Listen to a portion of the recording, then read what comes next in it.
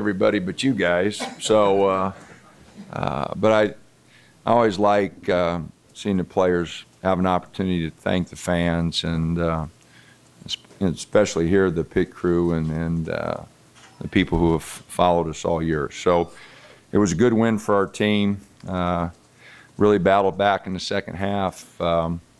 Really made some plays. I thought Oregon State's effort was outstanding in the first half, and in the second half they just didn't hit the shots that they did in the first half. But it was a good win for us. Now we just got to get back, and we'll have a couple days here to get Dot healthy, and DA gave us some great minutes. Man, what a difference he made. And so now we'll just rest a few days and start Monday getting ready for our road swing.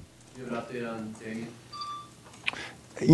He just took a really hard fall, and he worked hard to try to get it loosened up to go, but he couldn't move.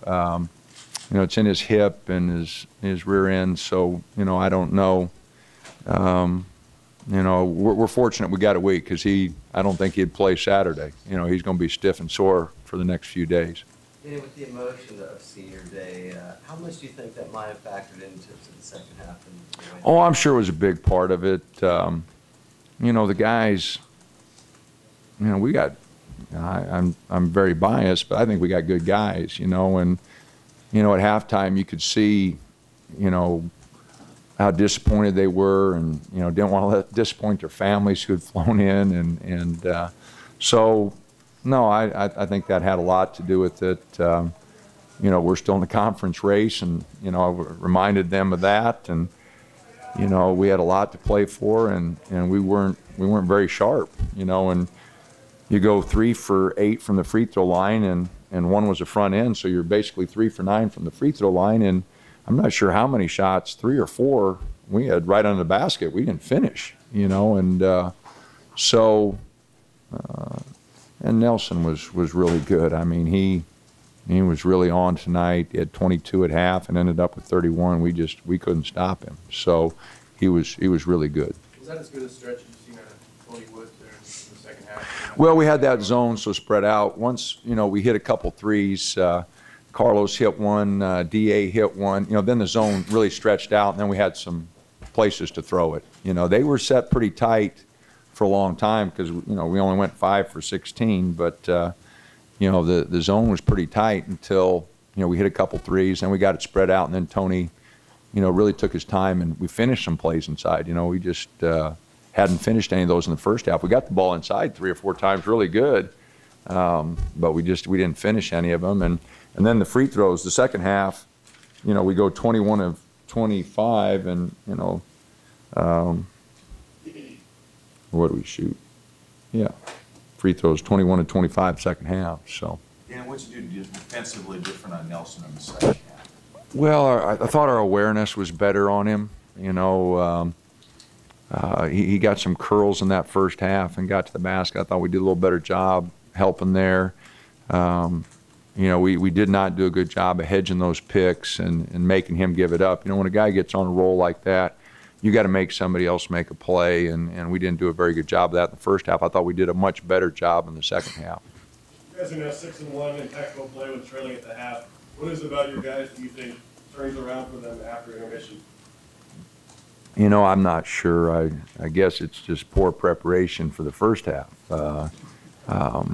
But our guys are competitors, and that's always a quality you look for. I don't think we've ever been in half, and we've been down double digits, that we've ever panicked.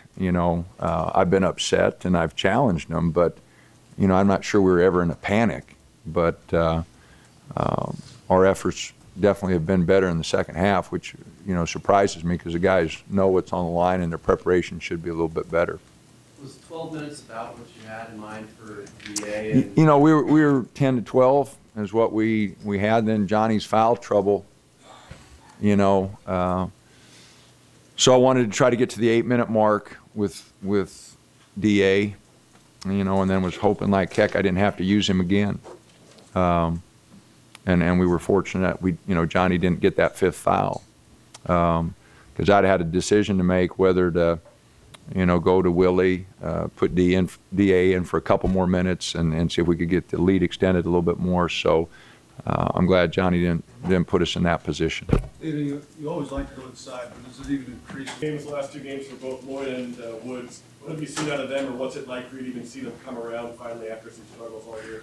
Well, part of Tony's we don't give him the ball enough. He didn't ask for it enough, but we don't get it in there enough to him.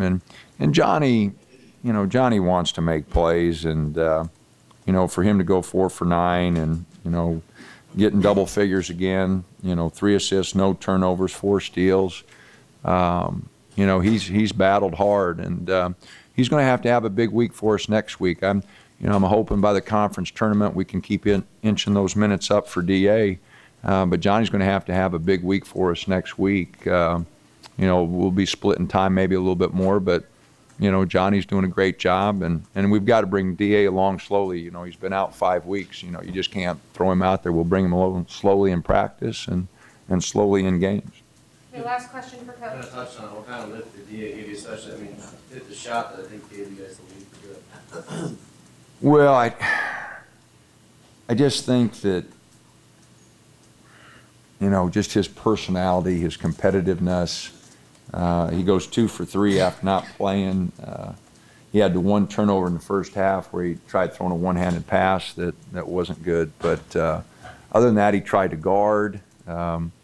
He blocked out a couple times. So I thought his 12 minutes, were really good. And, the 2 threes, we only hit 5, so his 2 threes were pretty big and spreading that zone out, 1 in the first half, 1 in the second.